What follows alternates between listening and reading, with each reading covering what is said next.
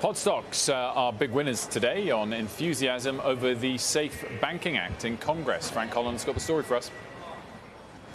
Hey there, Wolf. You just said it. Cannabis stocks are trading higher on a lot of that enthusiasm over the Safe Banking Act. Now, this would allow U.S. cannabis companies increased access to capital and access to banking services currently not available because cannabis is federally illegal.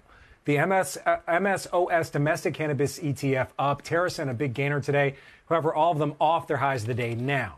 Now, the big impact Safe could have is also on the cost of capital. Earlier this year, the average cost for a cannabis company to get capital, 15%, now still about 10%. CEOs have said that better rates would make it easier to scale up and then hypothetically increase their profits. This bill still has to pass in the Senate. No timing on a vote just yet. Back over to you.